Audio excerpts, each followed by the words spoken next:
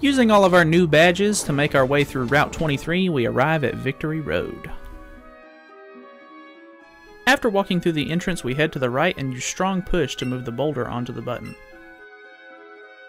Moving past the barrier and staying to the right, we find a coach trainer that will give us 10 candies for our partner Pokemon once we beat him.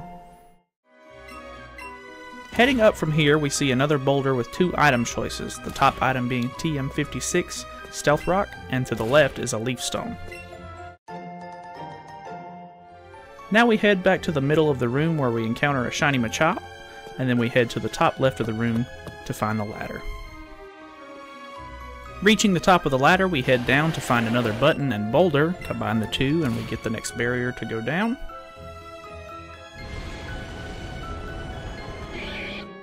Beating a few trainers and heading to the bottom left of this floor, we find TM45, which contains Solar Beam. Now we head around to the right and find a ladder. We're going to skip this for just a minute and keep heading to the top right of the room. After beating the Juggler, we grab the item on the ground, which contains TM49 Superpower. Head back down and go up the ladder to arrive on the 3rd floor. And once we get on the 3rd floor, we're going to immediately head to the left to find a police officer who will heal our team up at any time. Heading down from her, you can find TM51, which is Blizzard, just sitting on the floor. Now let's move this boulder up and to the left to get it through the narrow passageway, and then move it onto the switch. After activating the button, we see a barrier in the middle of the room get lowered. Now we're going to make a quick detour using the ladder in the top left to go back down to the 2nd floor.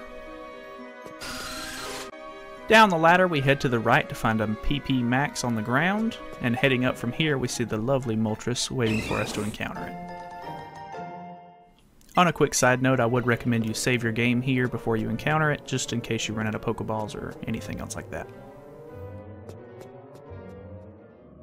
Talking to the Moltres, we get greeted with a nice cinematic of him flying around us, and then we're thrown into a battle with him. Defeat the Moltres to begin the catching sequence, which is kind of like the Snorlax encounters that we've seen in the past, so it'll immediately throw you in to catch the Pokemon. Now that we've caught our Moltres and got the Pokedex entry for it, we head back to the ladder and go back up to the 3rd floor. Back on the 3rd floor, we make our way to the middle of the room and past the barrier that we lowered earlier, and make our way to the bottom right of the room where we find a boulder and a hole. Push the boulder into the hole so we can use that later on the 2nd floor, and then use the boulder in the top left to push our way back to the middle of the room. Then you can go down the ladder and proceed to the 2nd floor. Back on the 2nd floor, make your way to the bottom of the room where we'll find our new boulder and push it all the way to the left onto the button. Now move past the barrier, defeat the Pokemaniac, and head up the ladder.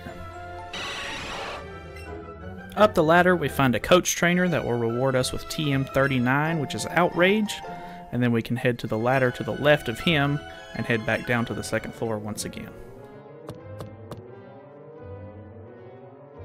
Now that we're at the bottom of this ladder, all we have to do is head to the right and we see the exit to Victory Road.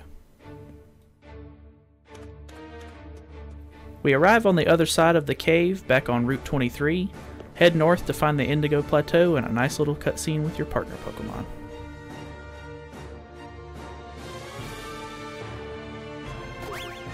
That's going to be it for this guide, but be sure to check out some of my other videos for more Pokemon Let's Go content. Thanks for watching, and I'll see you guys in the next video.